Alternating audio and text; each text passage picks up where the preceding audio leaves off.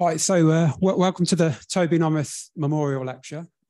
Sorry for the delay, a few IT problems. We've never actually run an event like this before. It's sort of, we've got obviously people in the room. We've also got about 200 people on Zoom.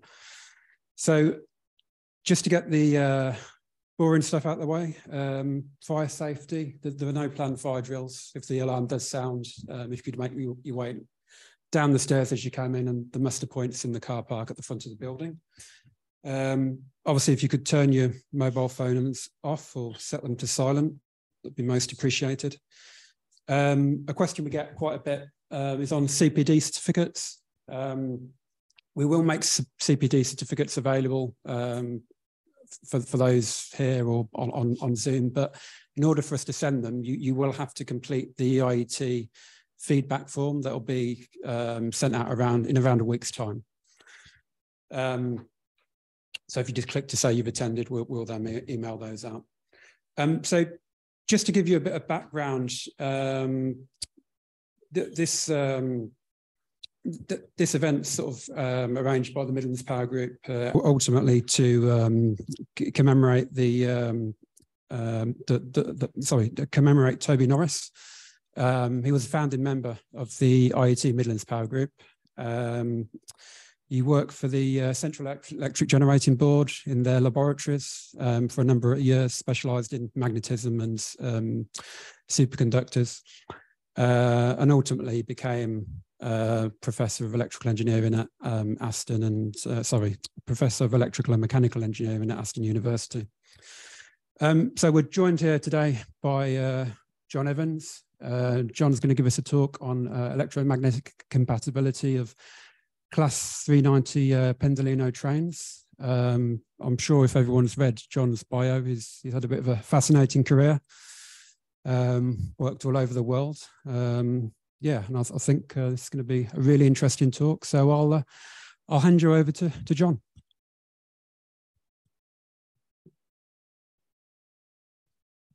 Good evening to everybody here in the room and to all those who are joining at home. So yes, the subject of tonight's talk is the Class 390 Pendolino and how, as the project's evolved over the last 25 years, all the issues we've had with electromagnetic compatibility. So just to give a quick overview of what we're going to be discussing.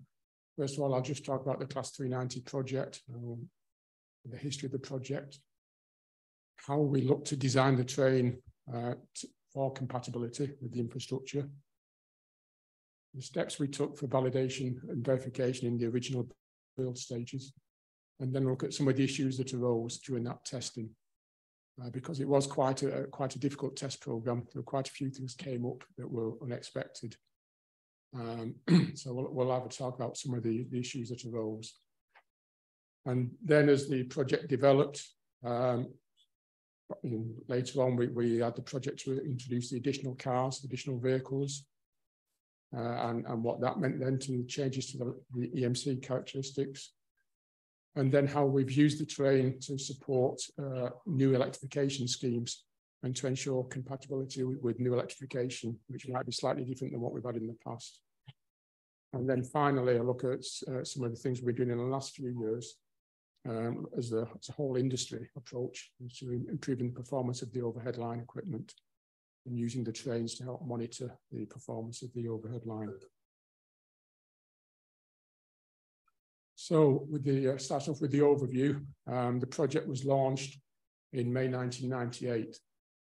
So next year I'll have been involved with the project for 25 years. So maybe I'll get a watch. Originally, it was going to be 45 8-car trains and 8 9-car trains. But it very quickly became apparent that wasn't enough capacity for what was the passenger growth on the West Coast Main Line. So before the trains really entered passenger service in any numbers, all 53 trains had been extended to 9-car by the end of 2004. With the success of the service and the improved journey times, the trains were getting full. A lot of trains were full and standing. So a decision was taken to add extra capacity. And as a result of that, there was 106 additional vehicles introduced in 2012. Now, that number of 106 was meant to be 2 extra vehicles for each of the 53 trains. But things became complicated because we actually lost 1 train in the accident at Greyrig, which needed to be replaced. As Tom said, the minimum order quantity for a new train set was 4 trains. So we ended up getting 4 new trains, plus a reduced number of additional vehicles for the other trains to give the same total of 106. I think the DFT would support the investment, but we weren't allowed to have more vehicles than we originally agreed. The trains are designed for a maximum speed of 140 miles an hour, and they operate in service at 125 miles an hour. When we did the original test program, we tested up to 140 miles an hour. I think the high speed runs we did were up to 148, and that was between Nuneaton and Rugby, I think it was, one of the test sites. If we ever get ETCS coming in as the in-cab signalling on the West Coast, there is still, I presume, the option to increase the speed to 140 miles an hour if there's a desire to do so. But I think with the HS2 developing at the same time, that's probably unlikely. One of the key features is it's a tilting train, which allows faster speeds through the curves, up to 30% faster through curves, which is great because it smooths out the speed profile, and it also helps with the energy performance as well, because the train's not repeatedly slowing down and accelerating again. The 9-car train has got a continuous power rating of 6.7 megawatts, of which 6 megawatts is for the traction equipment, 6 traction converters, and the other 700 kilowatts is for the train auxiliaries. The trains are designed for regenerative braking, so that when the train goes into brake, the energy is regenerated back into the supply, into the grid. The trains have got distributed power, so it's not a locomotive or power car. All the power equipment is distributed along the length of the train set. First trains carried passengers. There was a preview service in July 2002, and they ran between Birmingham and Manchester, and it was part of the Commonwealth Games in 2002. So here we are 20 years later, just haven't had the Commonwealth Games in Birmingham. Service introduction on the main routes was from June 2003. And at present, actually yesterday, I think the mileage of the fleet is now at 291 million miles. And those original trains, the 52 original trains is now, the highest mileage train has done 5.5 million miles. I think the lowest mileage of them is 5.1. So they've all done more than 5 million miles. So they work extremely hard.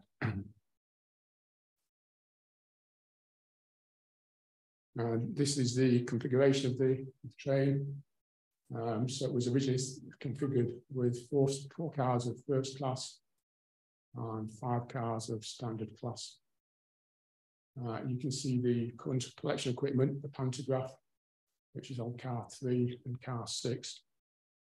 Although both are showed raised there on this picture, and the train only runs with a single pantograph raised. We can't over 2 pantographs up because you get you can put a standing wave in the overhead line. So it's designed with a single pantograph. And you can see where we've got the powered axles, which are on the 2 inner axles of cars 1, 3, 4, 6, 8, and 9. And there.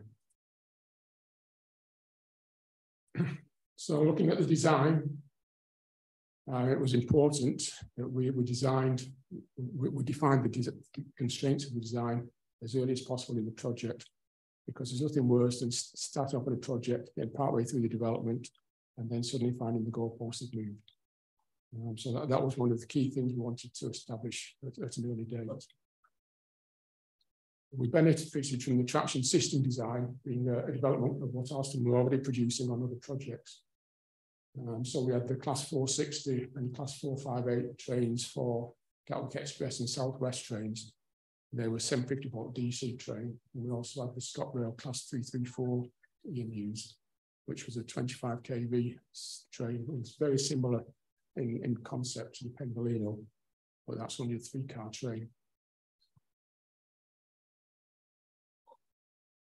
The electrical system requirements are quite well defined.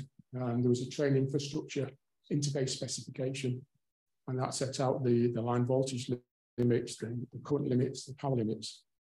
And that was supported by the rail track standards that were in place at the time. So at that level, that was quite easy to see what we had to comply with. What was more difficult was the electromagnetic compatibility limits for the signaling systems and other line side systems. They were not so well defined.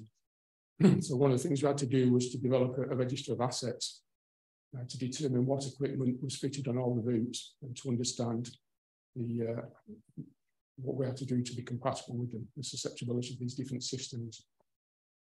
So we talk about train detection systems, and these are systems that are used to detect presence of a train by the signaling system.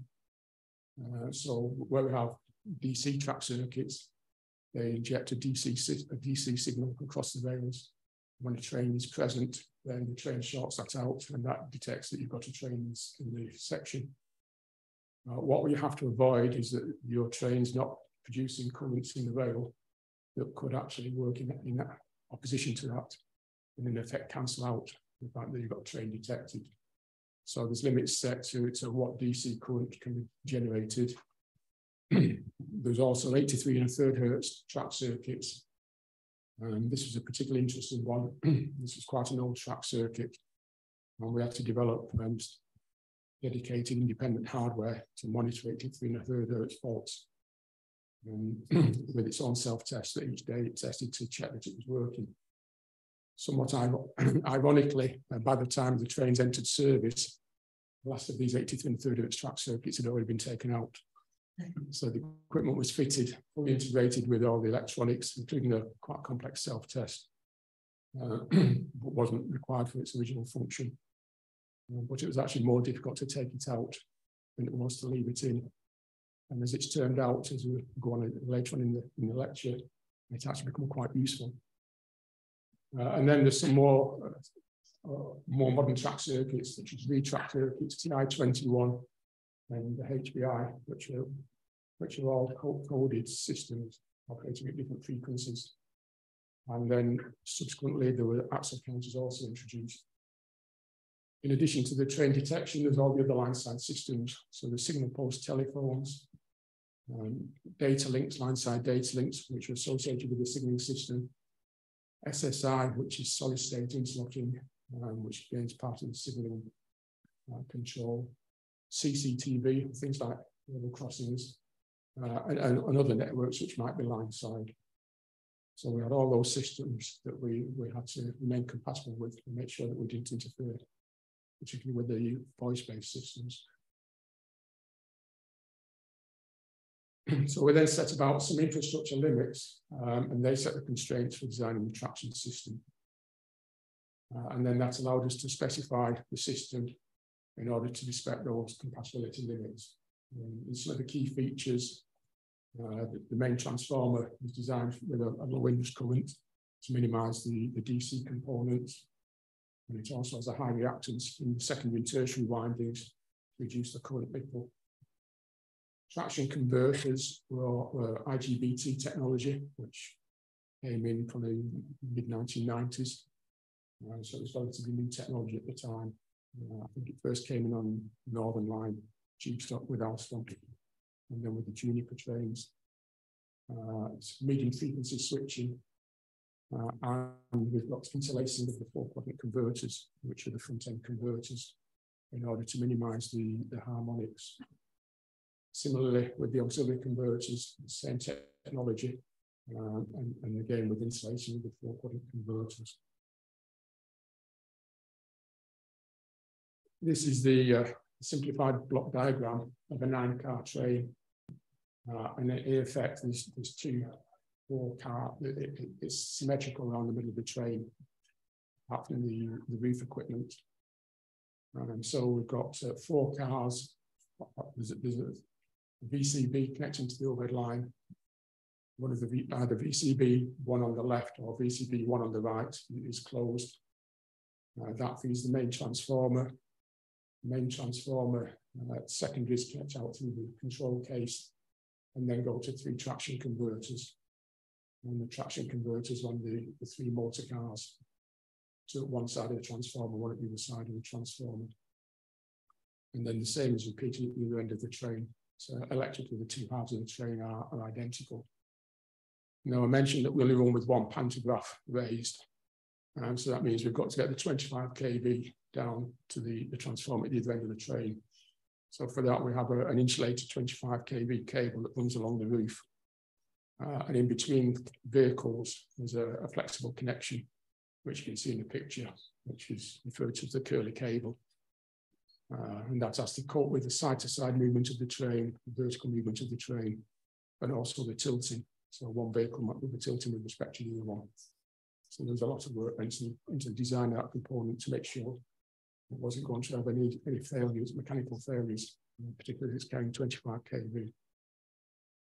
When we stagger the closure of the VCBs, so the pantograph VCB1 closes first, and then 5 seconds later, VCB2 closes to energize the second transformer.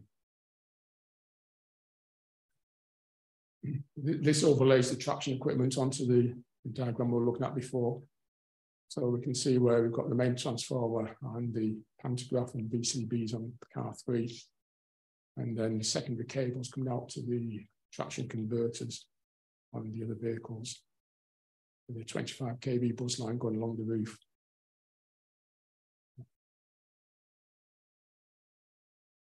And this is the simplified system architecture.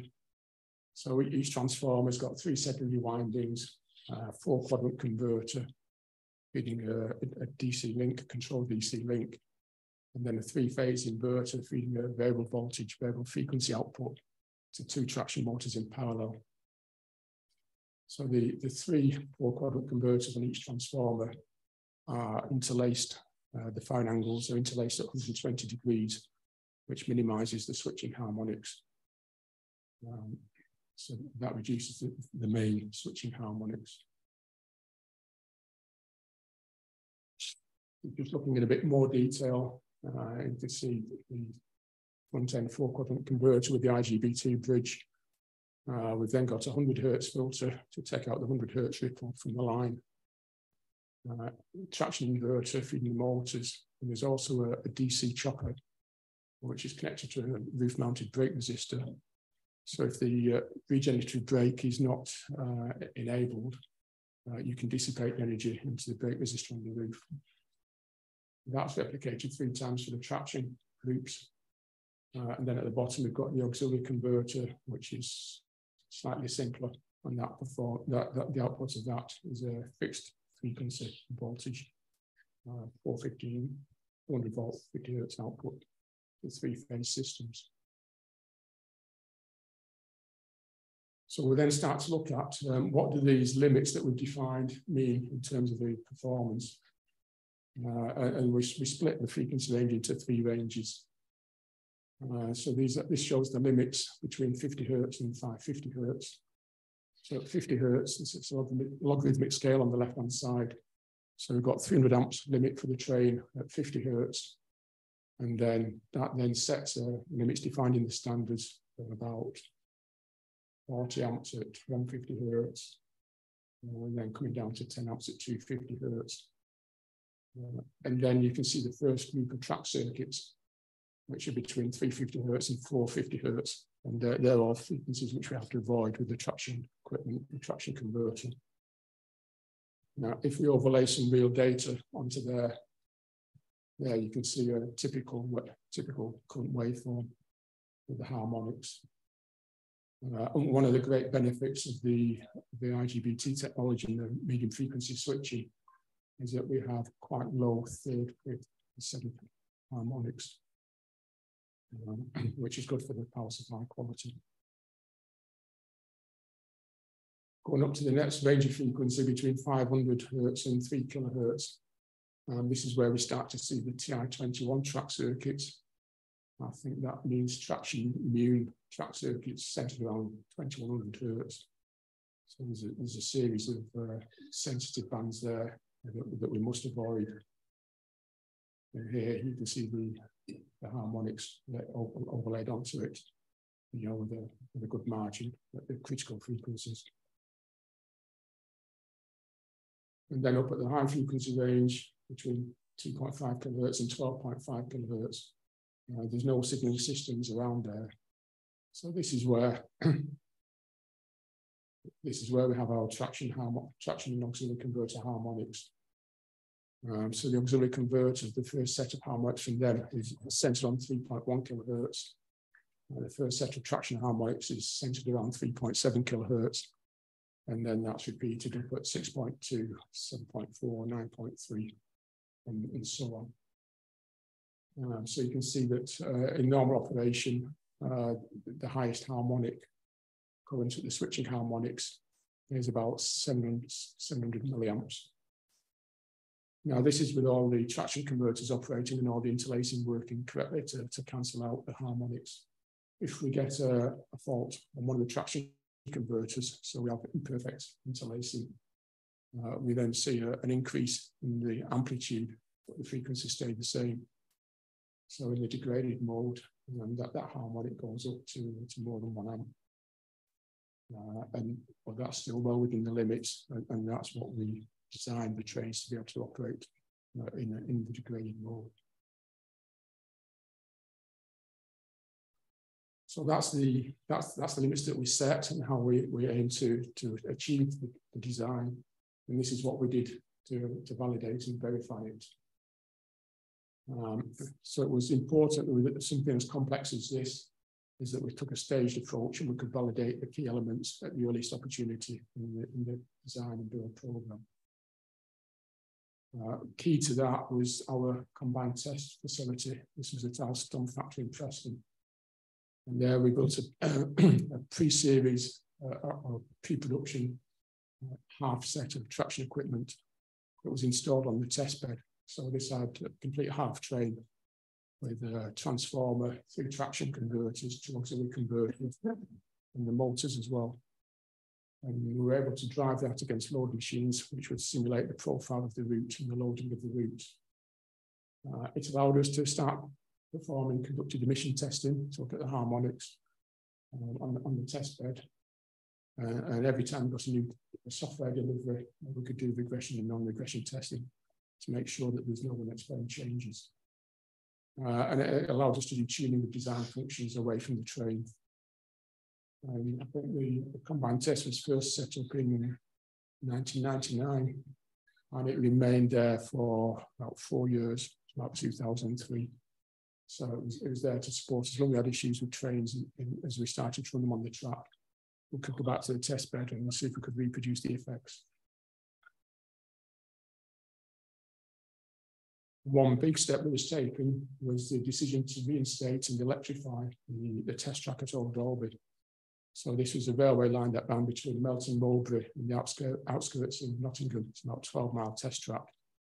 Probably most famously known when they did a test on a nuclear flask in the 1970s or early 1980s, where they drove a locomotive into a nuclear flask to demonstrate that it wouldn't be damaged. We were using it for somewhat less severe testing, you know, but the whole line was upgraded and electrified. It was electrified with different types of equipment to try to replicate all the different types of OLE that were present on the West Coast Main Line. Some of the track was deliberately poor quality to try to reproduce the worst case effects. And there was the offices or the main facility was part of an old mine that was built. I say it was an old mine. I think it was actually built in the 1970s and only lasted about 10 years before it closed. But we made use of that facility, and it's still there now as a network rail test track. And we constructed 2 pre-series trains. So these were used to validate the performance on the test track and on infrastructure. Pre-series 1 was primarily used for the electrical testing, and pre-series 2 was mainly used for the tilt testing. I think initially pre-series 1 didn't have the tilt system commissioned. And pre-series 2, we also did electrical testing on there with the same equipment we had on pre-series 1. But pre-series 1 was predominantly the electrical stuff. when I say they were 3 series trains, there was very few seats in them. I think when we first started, I don't think there was any toilets in them either. So once we started going out onto infrastructure with long nights of testing, that wasn't ideal.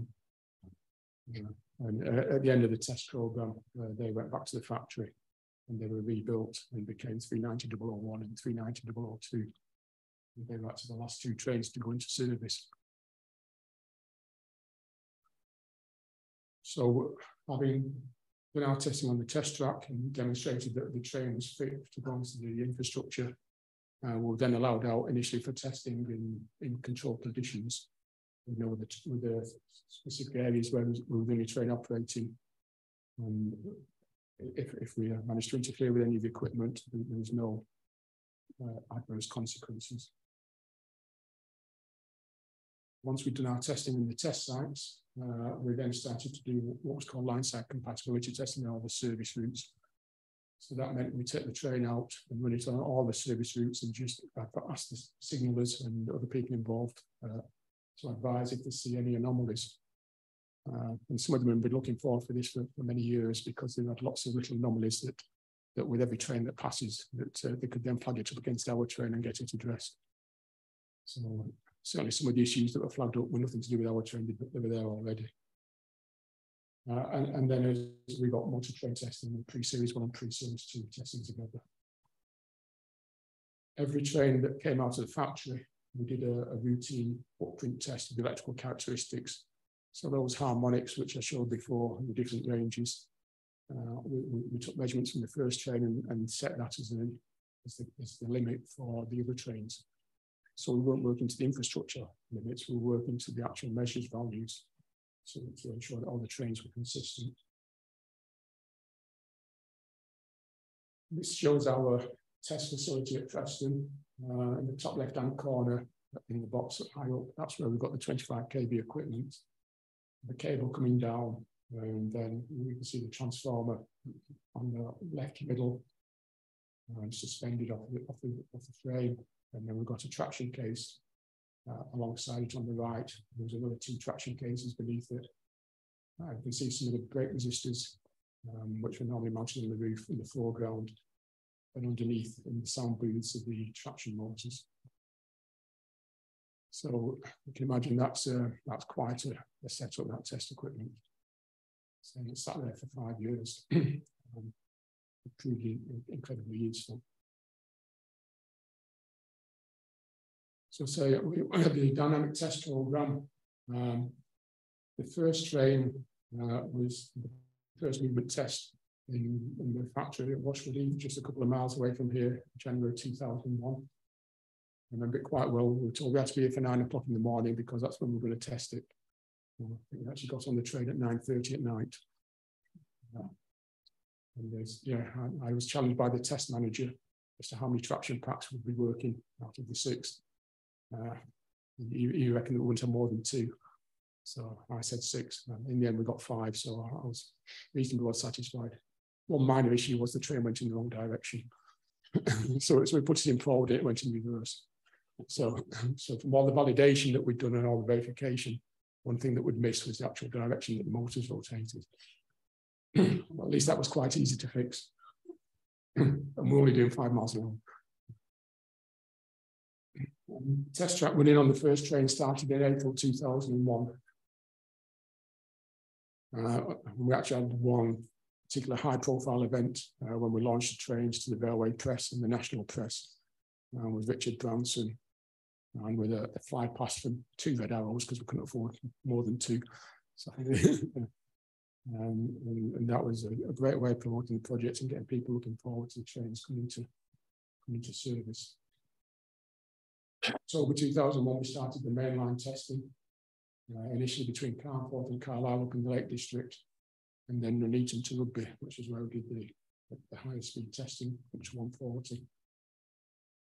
And the test sequence was we started off at 110 miles an hour non-tilt, because if we get the train certified for 110 miles an hour without the tilt system, then we could start to replace the existing trains running on the network into the same timetables. The next stage was 125 miles an hour tilt, which was needed for the speeded up timetable. And then eventually, what was known as Pub 2 was going to be 140 mile an hour tilt with automatic signalling in the car. And that never progressed, unfortunately.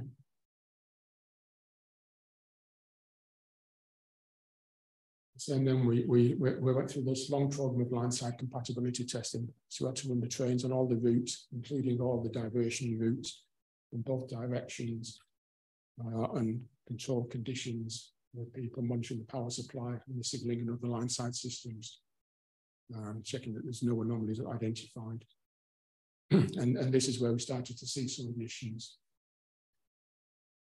The first one to mention, this is one that got picked up at Old Toby, was when we were doing the RFI testing. So this is radiated emissions from the train. So we have to test to a recognised EN standard. And this is a standard for the complete vehicle.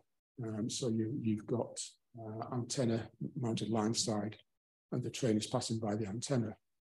So you're not only picking up the emissions from the train, you're also picking up anything that's in the overhead line as well. Initially, it showed the two areas of concern. There are exceedances at 11 kilohertz, which is one of the traction switching harmonics. And that depended on whereabouts on the track you were.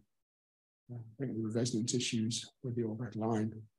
So there were some locations on the track where you could get high 11 kilohertz currents. And then there were also much higher frequency exceedances, 450 kilohertz and 650 kilohertz, that are very localized to the train.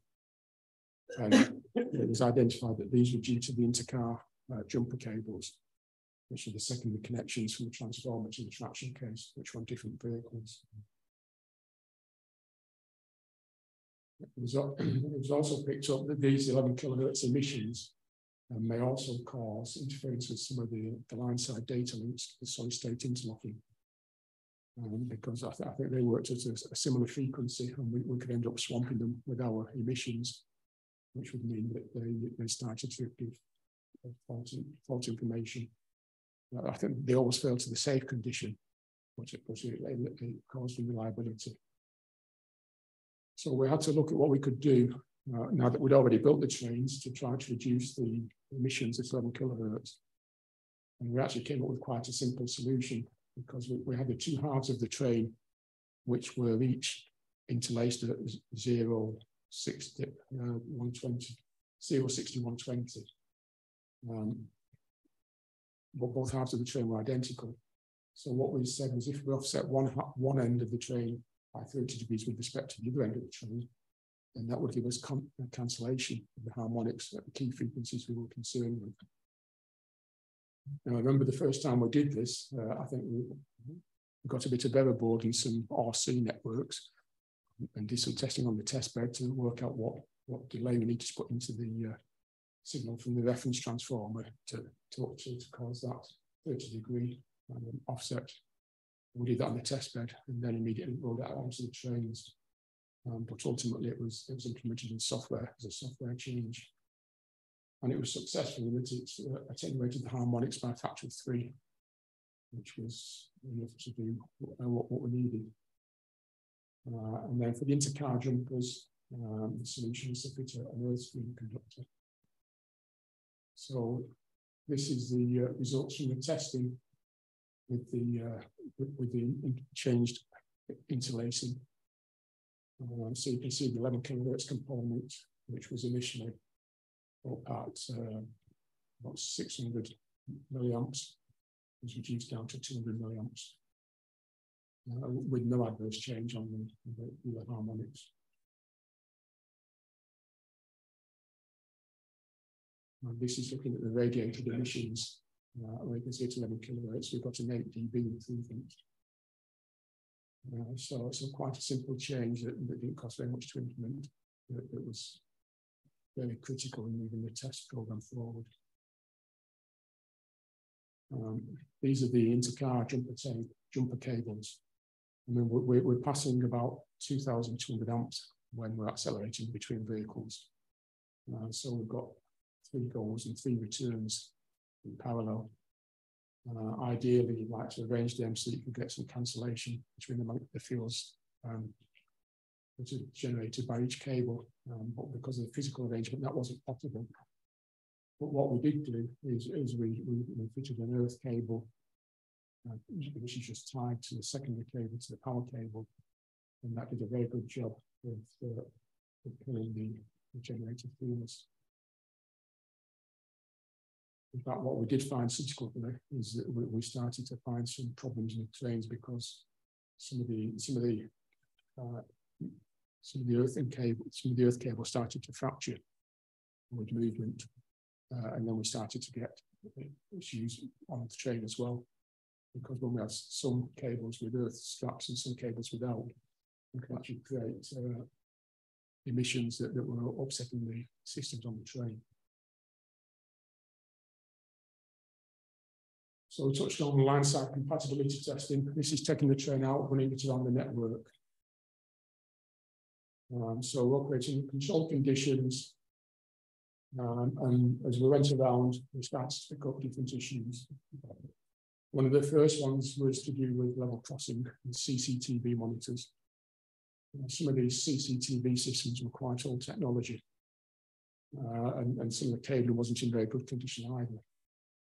And while they've been perfectly happy with the trains that have gone past for the sort of previous 20 years with their phase angle control, once we started to run trains that were generating these higher frequency harmonics, we started to get noise on the signals that they're seeing in the signal box. So typically, as a class 390 came into the electrical section, we start to see snow on the pictures on the CCTV monitor. And the three locations to a particular issue. Now, I think there was already a program looking to modernize these anyway. So that got pushed forward, and the cables were replaced by fiber optics, which solved the issue. Unfortunately, there's very few level crossings on the West Coast main line anyway, and they've been taken out.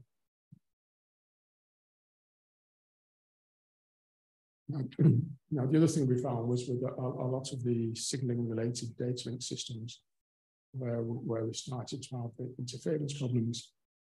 And when you hear people talking about we're now going to a digital railway with digital signaling, it's going to make everything much better and get rid of all this Victorian era equipment. We've had digital signaling systems running in the UK for probably about 40 years. With the solid state interlocking that was originally developed by British Rail Engineering, British Rail Research. And again, it was a similar sort of problem, is that we're now running around trains that's got higher frequency harmonics being generated and radiated. And we found that some of the systems were susceptible. Now, there was there was a standard set of parts, which was sort of written out a series of standard specifications, but then there were different suppliers. So although functionally they were all performing the same function, they weren't identical. So as you got different mixes of different components, there were some places where we got particular issues. And certainly anywhere where there was problems with screening and earthing, that got picked up. Now, I think Atkins were involved with this, and they introduced some means of remote monitoring a lot of these systems. So you could see if the train was causing an issue or not before it actually became a problem for the signaller. Gradually, working through it all, I think we identified the components that were the weakest. There's some places where we fitted extra isolating transformers. Somewhat ironically, one of the worst affected systems was one supplied by Alstom. So eventually it was sorted out, and all through down the West Coast main line, these issues were addressed. Now, when they started running the IEP trains on the East Coast main line a few years ago, lo and behold, they had exactly the same sort of problems. Because although the lessons had been learned on West Coast, they hadn't been carried across onto East Coast. So a similar exercise had to be performed on East Coast main line.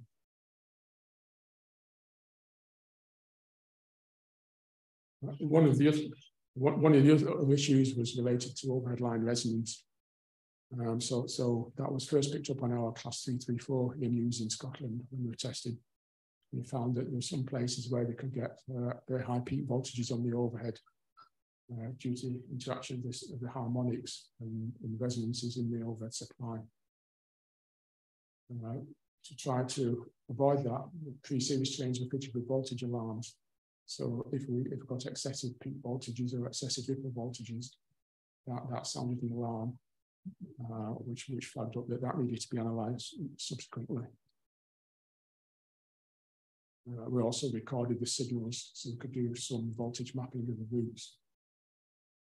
Some specific tests were performed at test site A to look at the peak voltages when a class 90 locomotive operated and when a class 390 operated. As quite often happens when you compare the old technology with the new technology, the highest peak voltages were with the old technology, but nobody had ever picked it up before. But with the class 90, they tend to be transient, where with the 390, with the modern train, the harmonics were there all the time. So it was potentially more of an issue. So it was determined that what we had to try to do was to limit the peak voltage to avoid damage to infrastructure over line equipment and also to avoid damage to other trains. So the target was to keep it below 85.6 kV peak to peak for 99.5% of the time. And this is at an operating voltage of 27.5 kV. So I think that leaves us about 6 kV for the ripple on top of the 50 Hz sine wave.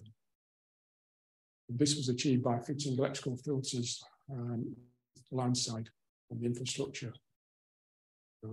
So there's two dampers, electrical dampers were fitted in each electrical section with the aim of giving a minimum impedance of 2 kΩ, less than 2, less than 5, and less than 2. I mean, the train effectively operates as a current source with the harmonics it produces. So if you end up with a section line with a 10 kΩ impedance at that particular frequency, then we can generate quite high ripple voltages. So installation of the dampers became a prerequisite to the full service introduction.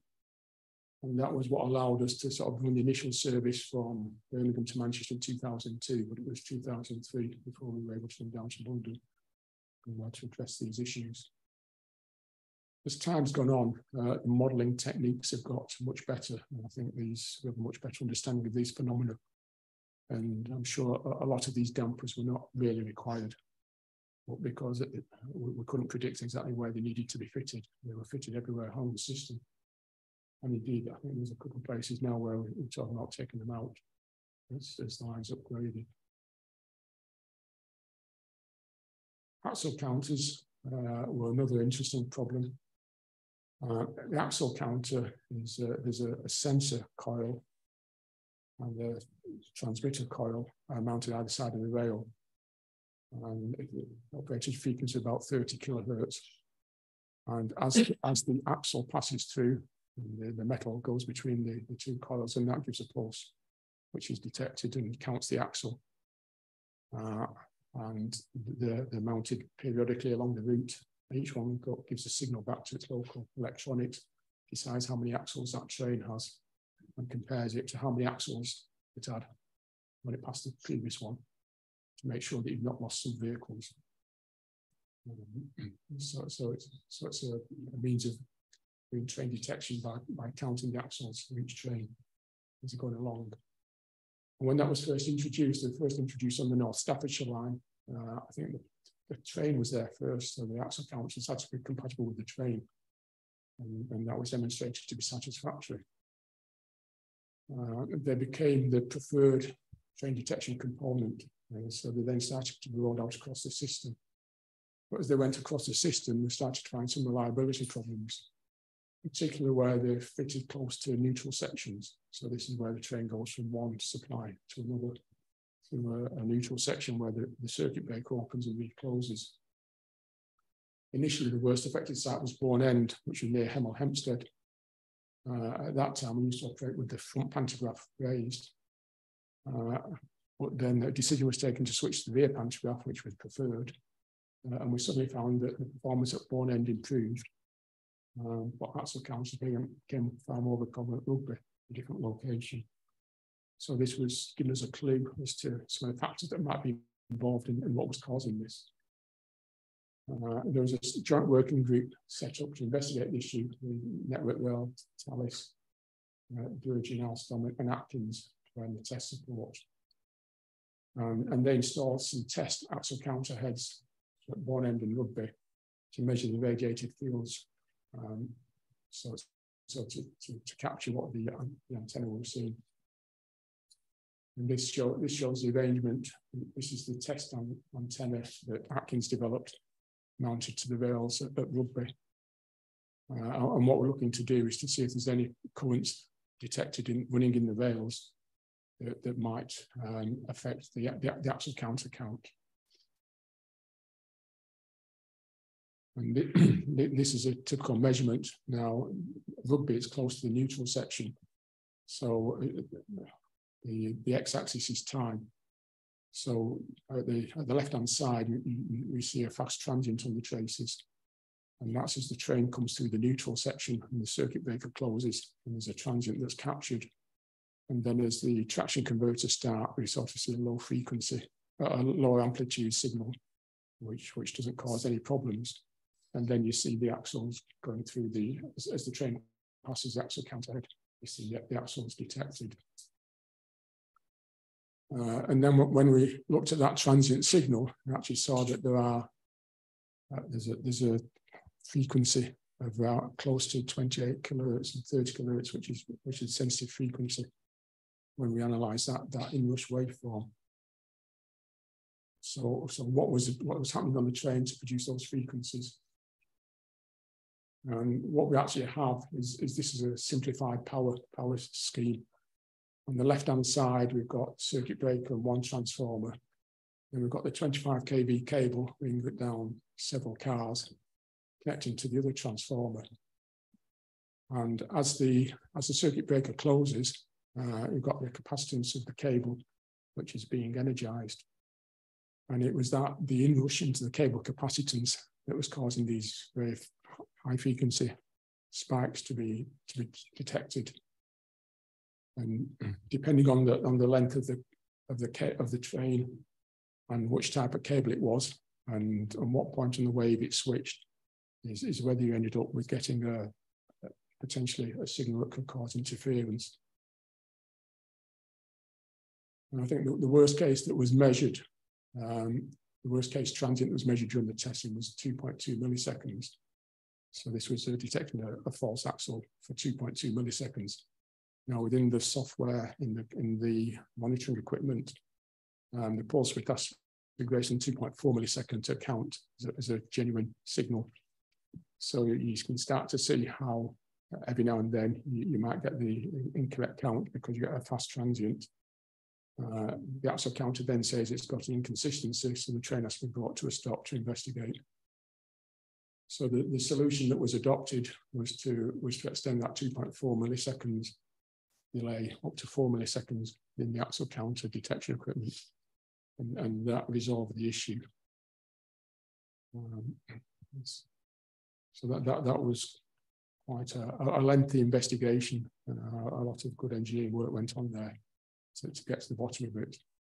And then, of course, when we put the two extra cars in, we changed the characteristics again because we put some more capacitance in there.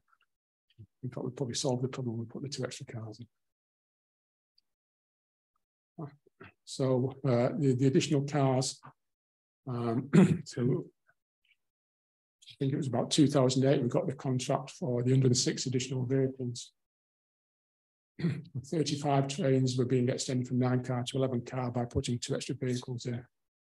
And then there were 4 complete new 9-car trains, or in fact, we delivered as 11-car trains. Also, as part of that, the Alstom maintenance contract was extended to 2022. So that finished early this year. Unfortunately, we managed to get an extension. And that gave us an expanded fleet of 35 11-car trains and 21 9-car trains. There was also an option to extend the remaining 9-car trains to 11-car, which got pushed for on many occasions, but never happened. They never will do now.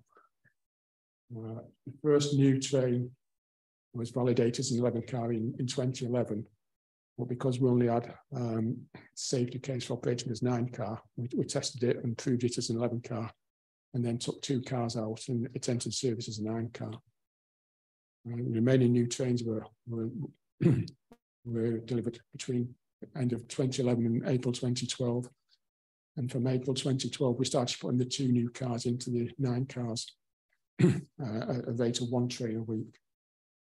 Yes. So a train will come into the depot as a 9 car, be split up, 2 new cars put in, all the testing done, including harmonic testing, and it's back out again a week later. That was a good program. And the 2 additional cars were actually dropped in between the existing first class and the standard class. Now, if you remember how the bus, the 25 kV bus line connected between the vehicles, these 2 new cars have got the 25 kV bus line on. So it gives us the opportunity to tee off the bus line to connect another circuit breaker and a transformer on one of the cars. When the additional cars was being discussed, I think the trains were originally designed to be extended up to 10 cars by putting an extra trailer car in. And clearly that would have been the easiest way to extend the trains, but it was decided that wouldn't give enough capacity for what was required.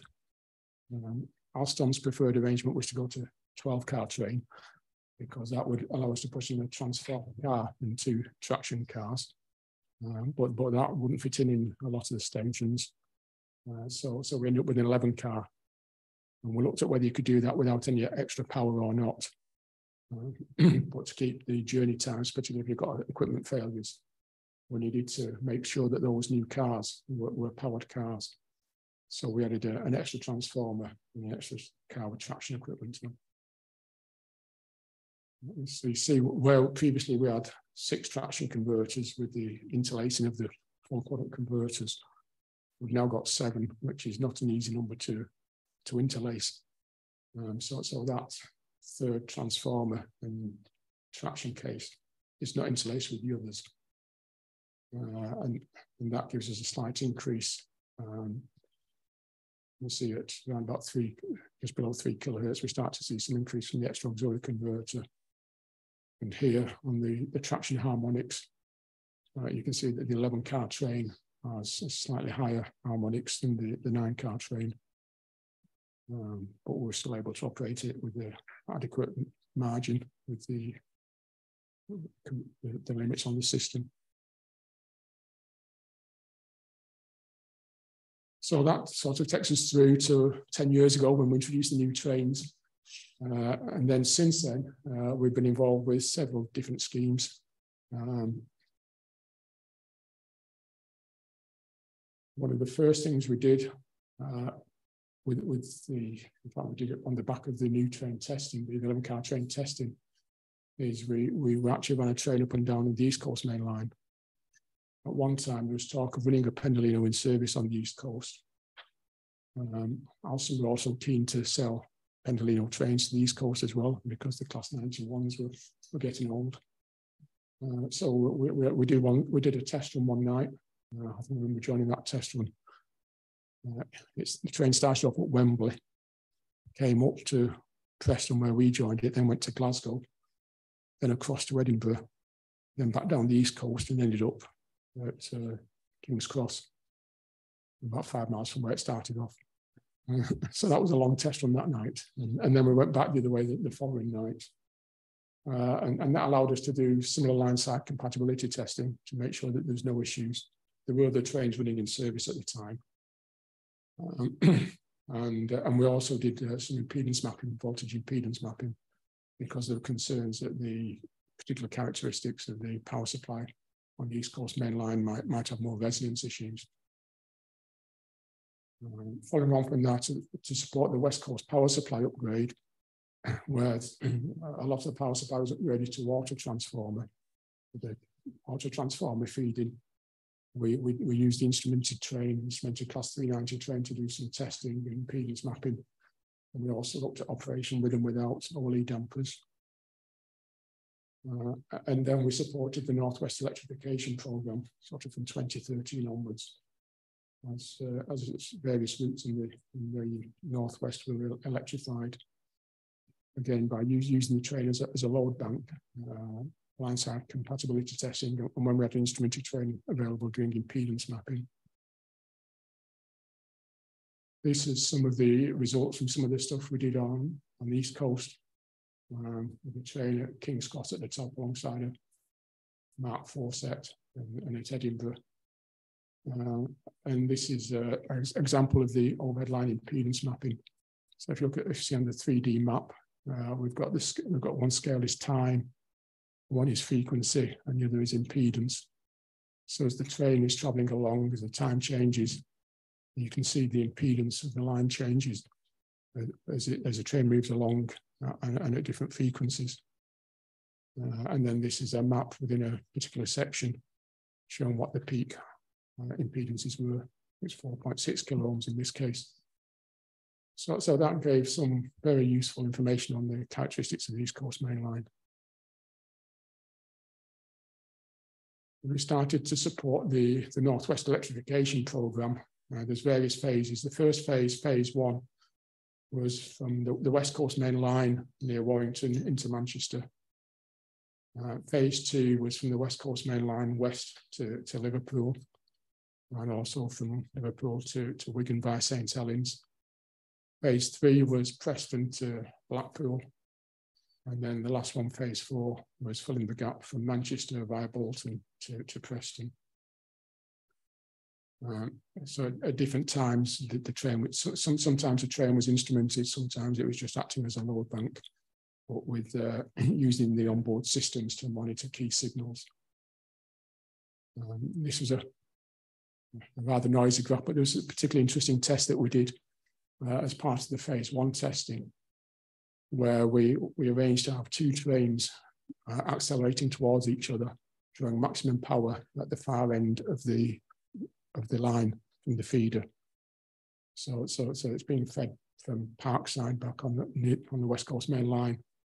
And this is the end of the section. Windsor Street is in Salford, which is 29.75 miles from Liverpool.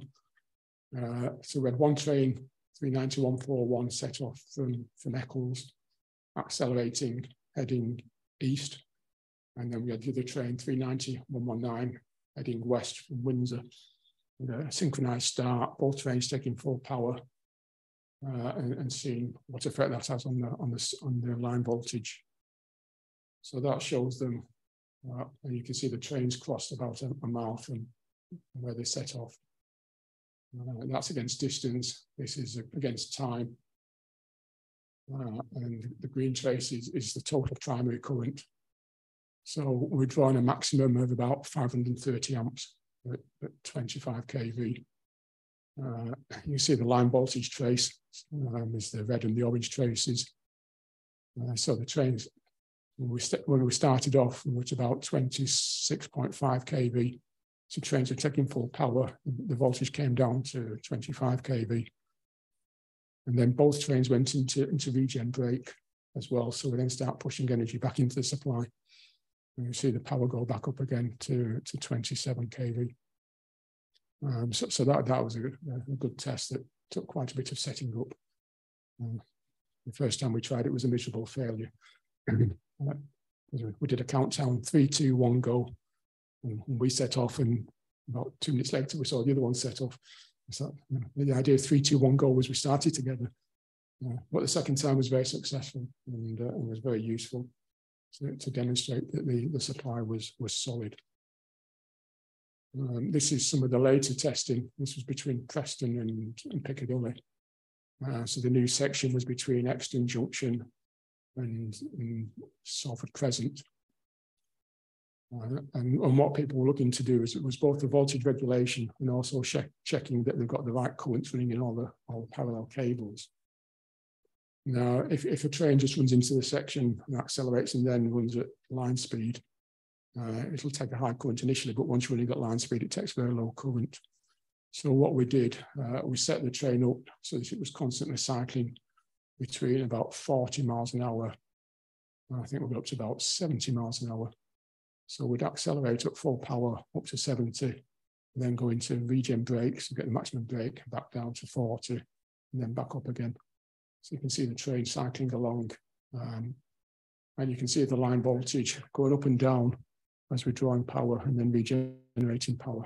And as you get closer to the feeder station, which is at the right-hand end, you see the regulation reduces, the change in voltage reduces. So that gave the people monitoring the power system decent sized currents to look at and to confirm that everything was working properly. I remember on the first night of the testing, I think we came into the section at the Preston end at Exton Junction, and we immediately got a phone call that there was a firework display going off in Salford, and one of the line switches hadn't been put back in properly. So it was okay while there was no significant current being drawn. But as soon as we arrived on the scene, well, even 20 miles away, we actually got a video sent through, and it was quite impressive. So that took us through all the things we did with the train to support the infrastructure development. In recent years, we've been involved with this group, which is overline performance improvement, and that group was established in January 2019 with Network Rail, Avanti, and Alstom. And the aim of the group is to try to see what we can do to reduce the amount of OLE defects. Now, a typical dewirement, when you bring the wires down, typical cost is £2 million to Network Rail. So that there's a lot of money available to invest in innovation if you can help reduce the number of those failures. And we started off doing a bit of a mind dump as to what sort of things could cause issues, and what we might be able to do with the train to try to detect them. And then on the right-hand side, I think this is where we're at the moment with the different work streams we've got going. So we've got one work stream where we're called APC monitoring, which is looking at automatic power control. One called arc detection, and another one called event mapping. And those three work streams are all using data that's available on the train in the existing traction event logs. We've then got pan cameras, pantograph cameras, CCTV. We did some initial trials with a CCTV pantograph camera. And I think within a few days of it being fitted, it was actually involved in the dewirement of the 112 pantographs on the system. It just happened it was this particular train. And that immediately showed everybody how valuable this information was. Because previously when we had a dewirement, it was always a case of, with £2 million at stake, was it the train at fault or was it the infrastructure? And we usually end up getting external consultants in, looking at mangled bits of metal and trying to come to a conclusion as to what might have caused it. So on the back of that, Network Rail actually paid to have pantograph cameras fitted on every Pendolino train, on every pantograph.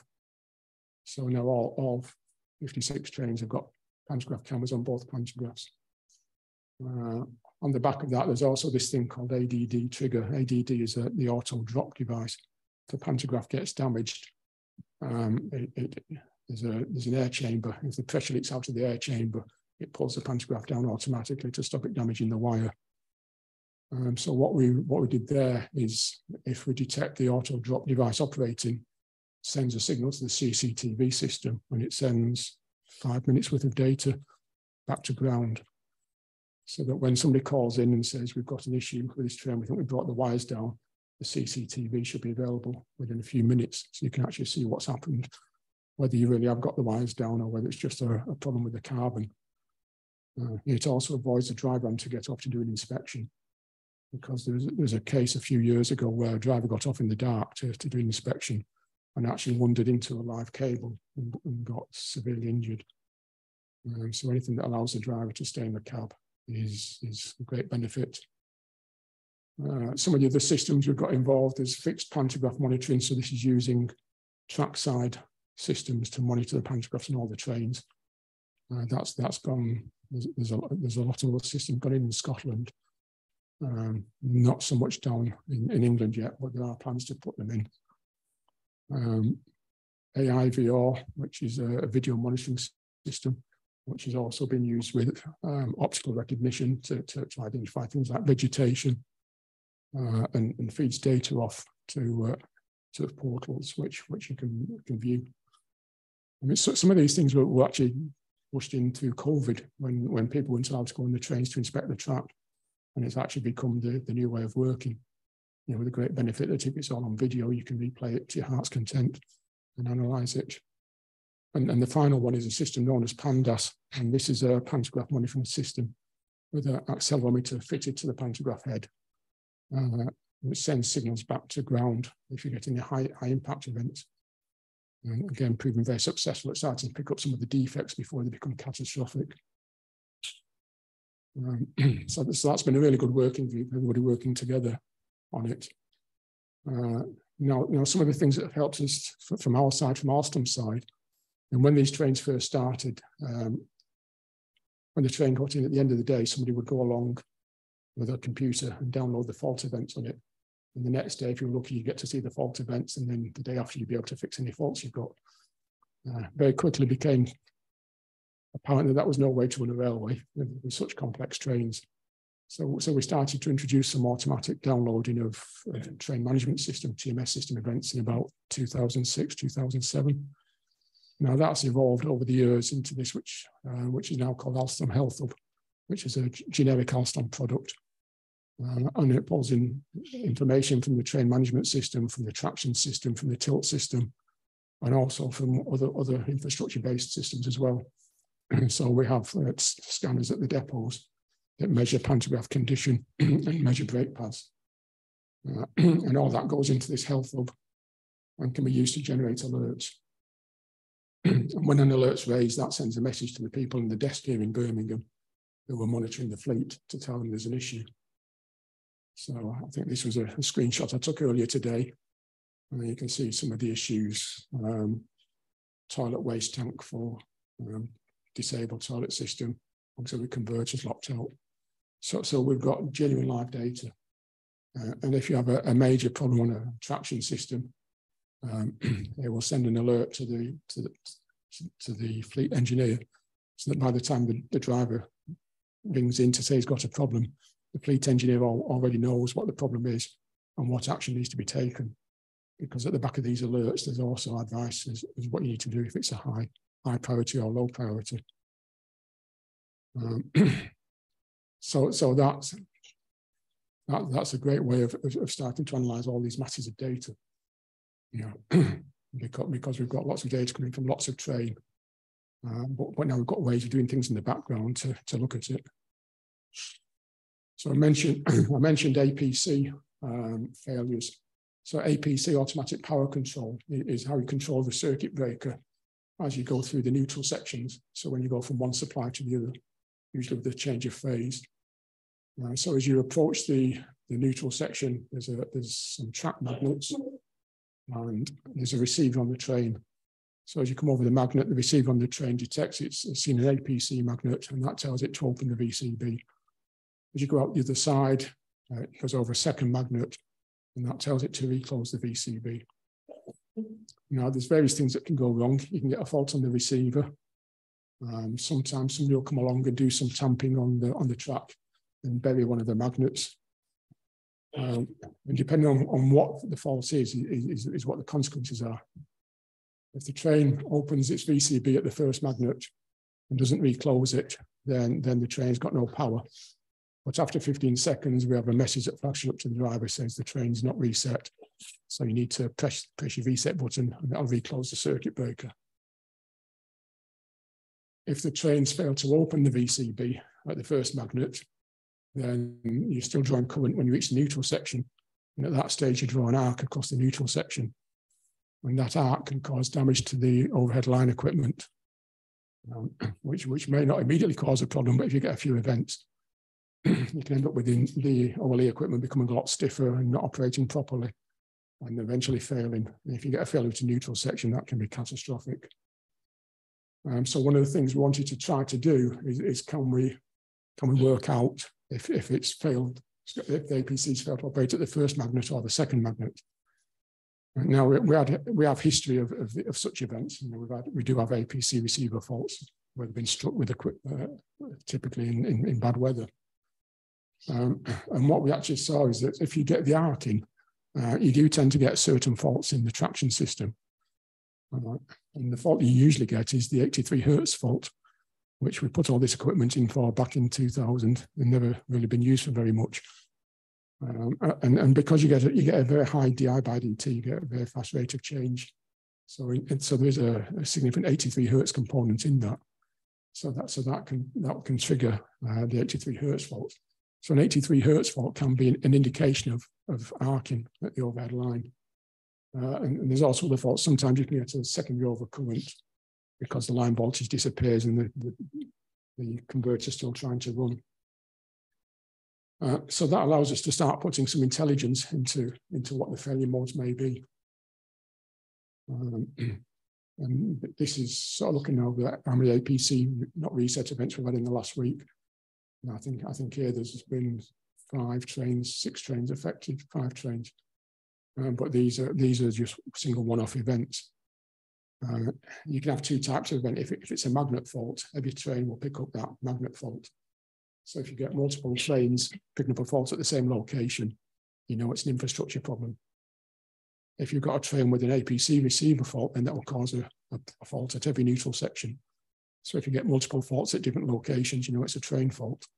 And the rules behind the alerts are set up to identify that. But one odd one that we found is we started to see some spurious APC detections, in particular just outside Euston, around Camden. Now, this is a section of railway where you've got DC lines on the local services, 750 volt DC, and you've got the 25 kV tracks alongside them. So we started to suspect, is there something going on there with the DC system? And this was actually taken a few years ago when we had a particular spate of these. And so somebody went out to have a look at what was going on at the track. And we saw these cables, the cables there are 750 volt DC power supply cables running alongside the rail of the 25 kV railway.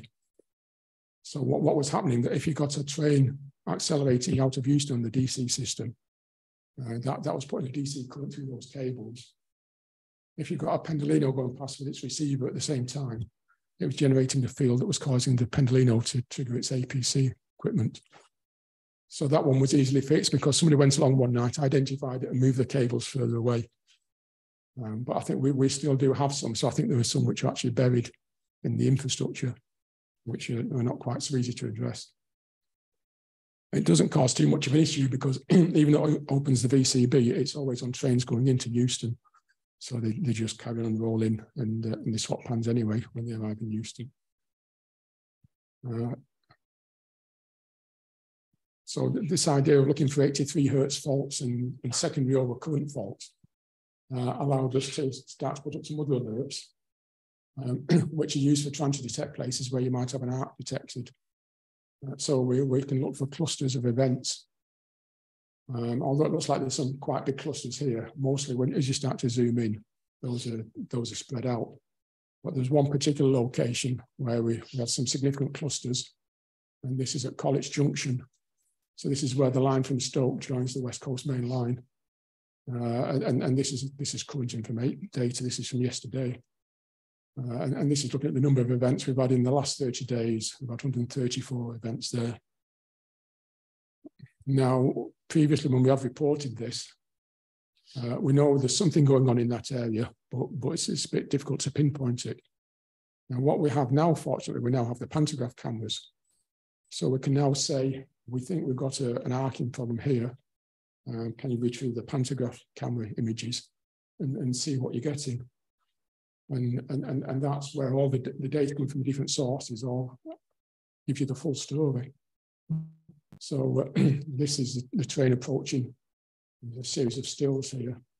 And you can see we're starting to get arcing as one of the wires runs off in one direction.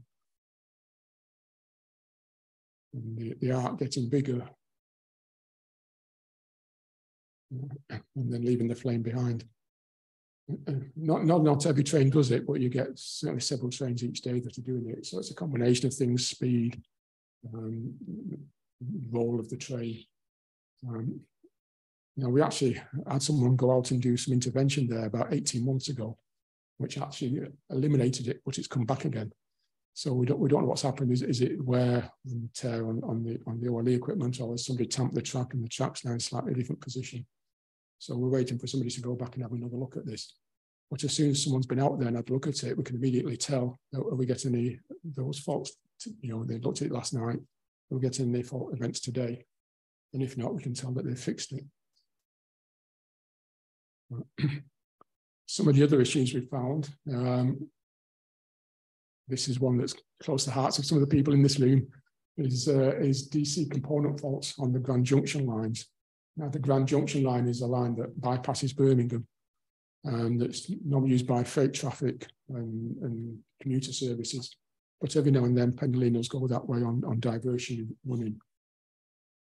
And most of the time, it's okay. But every now and then, we get these sudden clusters of DC component faults. So we're detecting a DC component in the secondary waveform. And it's between the neutral section at Willenhall and Bescott Stadium. But it's only on that section of line. So what we started to look at was the feeding arrangements. Normally, Willenhall feeds as far as Perry Bar, and then the subsequent sections fed from Aston, I think it is. But there's another issue in that Willenhall is not a very high capacity feeder station. So when you suddenly start sending Pendolinos over there in numbers, it can end up shutting down with a thermal trip. And once it shuts down in the thermal trip, that one shuts down and the other section feeds in over a much longer distance. And that's the condition where we start to get the DC faults. So we couldn't understand why with this different feeding arrangement we still get DC faults. So we Network Rail went out and instrumented one of the feeder stations at Bescott, I think it was, Bescott. Yeah, and these are some of the waveforms. This is a typical waveform of the Class 390. You can see the harmonics around about 3-4 kilohertz where you normally expect to see them, and everything looks good. This waveform is when you're going into the alternative feed arrangement. But this isn't a Class 390. This is actually the characteristics of the harmonics, not Class 390 characteristics. And what we actually found it was Class 323 trains working on the cross-city lines, running to Lichfield, that were inducing harmonics into the supply. Some sort of resonance issue that was then interacting with the Pendolinos and causing a DC component. So that was one which was a good find, I think, when we got there. And it was actually been addressed by reducing the length of the section that's fed from Willenhall. So Willenhall is now less likely to trip out on a thermal overload. So we never get into a situation where we've got the alternative feeding, and the Class 323s are due to be replaced in the next couple of years anyway. I mean, Class 323s run alongside Class 390s in the Northwest ever since they were introduced, and we've had no issues. But there seems to be something particularly strange about this location. The final one I've got is where we find clusters of events between Winsford and Crewe. And these are normally towards the Crewe end. The line is fed from the north from Weaver Junction. And we get all sorts of events on the ground towards Crewe. Then we put instrumentation in here, but this wasn't quite as good. What we actually found was it was a combination of how many trains, Pendolino trains were in the system. And the way the timetable runs, you can end up with 2 Pendolinos accelerating at the same time as there's another train coming down, heading into Crewe, regenerating. And the line impedance on this particular section of the line is quite high. So you end up remote from the substation with a high line impedance. Some trains drawing power, some trains regenerating power, and you start to get interactions between the two and with the supply system as well. So we've not really got a fix for that one until somebody starts to. There were plans. This should all have been upgraded as part of the West Coast upgrade, but the power supply upgrade, but the money ran out. So I think that's now not due to be upgraded until HS2 arrives. Generally, it doesn't cause. Every now and then we'll get a lockout of traction equipment, but at least now we understand what the cause is and we can action it. So this was I mean, it's interesting to see the way this group developed over the last 3 years. I think when we first started, we didn't think we'd get very much from the train in terms of helping the infrastructure. But we found a lot more than we anticipated. And the other thing is we start to pull in data from different systems. We've got the data from the CCTV. We've also got the PANDAS, which is monitoring for impact events on the OLE. And we've got the arc detection from the train fault logs. You pull them all together, you can start to identify where you've got genuine problems. The tricky bit now is we're trying to automate the alerts because some of this requires myself to go and analyze the data to understand what's going on. So we need to sort of set the alerts to trigger automatically. But what you don't want to do is to start triggering false alarms and people going out investigating things on the track where there's not really an issue. So you need to maintain the confidence in the system. So that's it. That's been 20 years of Pendolinos in.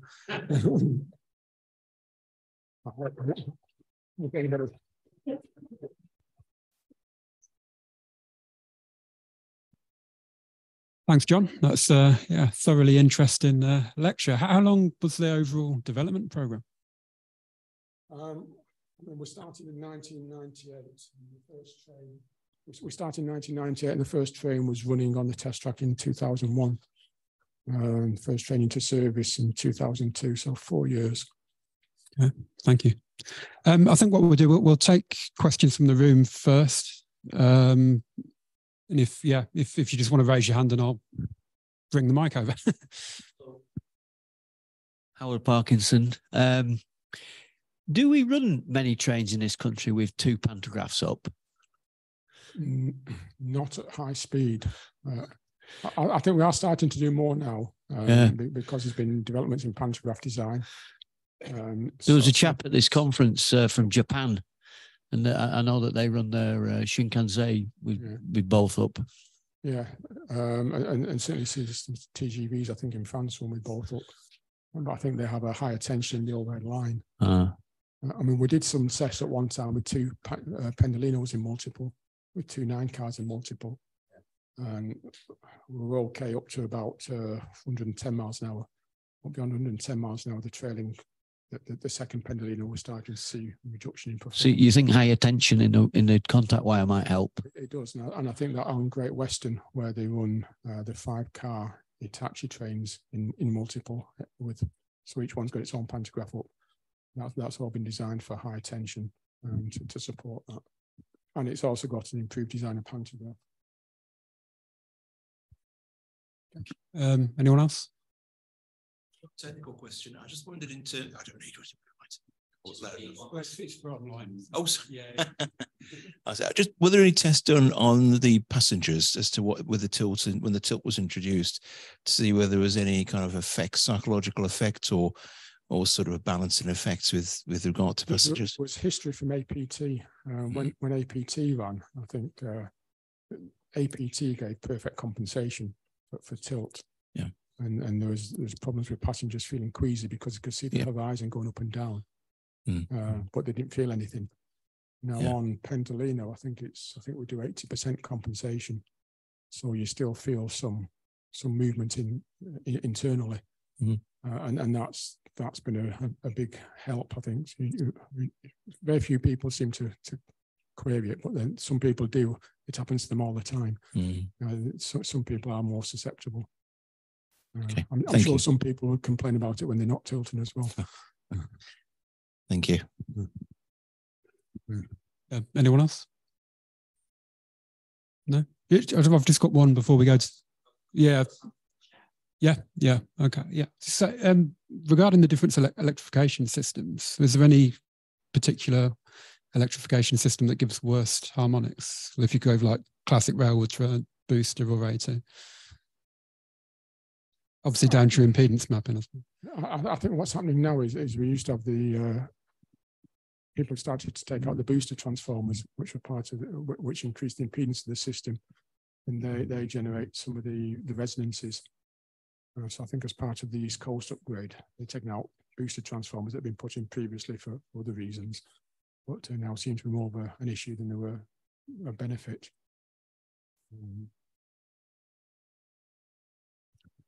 Okay, we've got some questions on the chat and the question and answer from the online people. So there's one from Jonathan. How similar is the 390 traction package to the 334s? We in NR Scotland, so I assume that's Northern Rail Scotland, have been having harmonics issues around 750, 1500 hertz with 6-car 334 sets causing spurious trips under regen until a harmonic damper was put into circuit. They are very similar. They operate at the same frequencies. The difference there is there's two 4-quadrant converters interlaced. So it's a smaller train. Yeah, I'm actually involved with the Class 334 project as well. So if you want to contact me with the details, I'd be happy to try and have a look at that. Okay, thank you. There was an anonymous attendee that asked this question. If the Class 390 were to be redesigned today, what would be the major differences stemming from advances in technology and return of experience? I mean, there's been a development in standards. There's new standards that have been introduced into Europe that the trains would now have to be built to. I think that's one of the major changes. Which I think.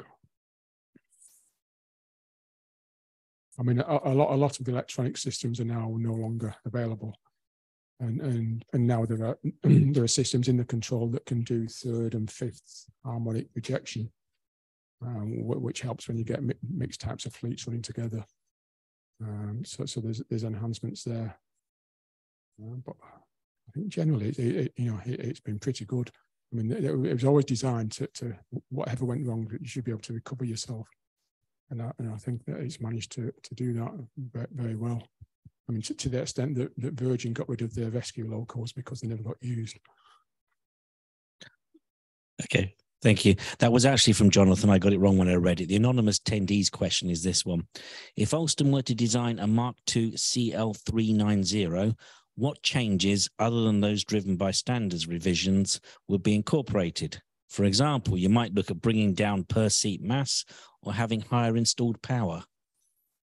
Yeah, power is limited by the system anyway, by the supply. I think one thing we've looked over the years at different length Pendolinos. We looked at 6-car, we looked at 5-car. I mean, I saw the ideal design as being a 5-car train with 1 transformer with 4 secondaries and 4 traction packages, because the more motored axles you get, the more regen braking you can do, and more consistent performance.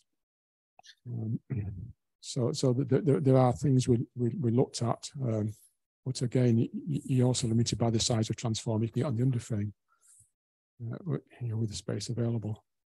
But there's been several attempts over the years to come up with an improved version. Unfortunately, we've never had a project in which to develop it. Okay, we just got 3 questions and then we're there. So from Per Anderson, if I understand right, axial counters using AC in most countries, but Sweden used DC. Why is that?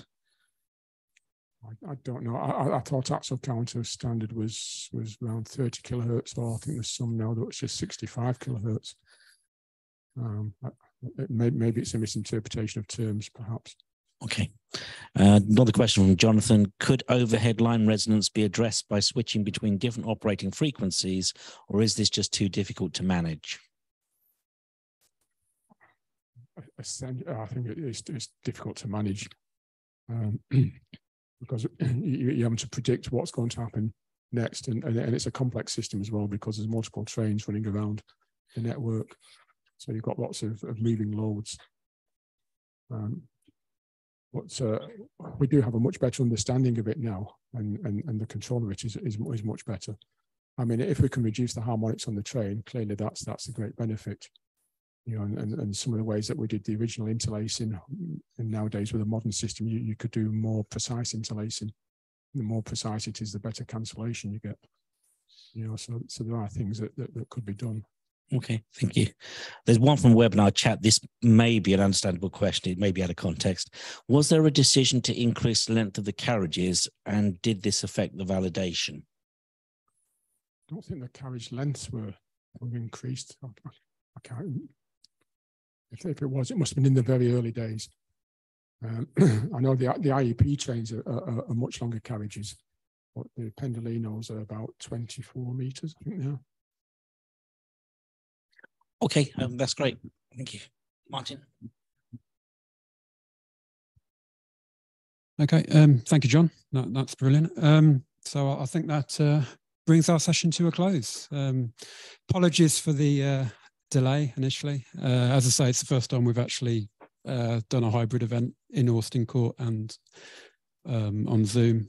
But yeah, a few teething troubles hopefully won't be repeated in the future. Thank you very much.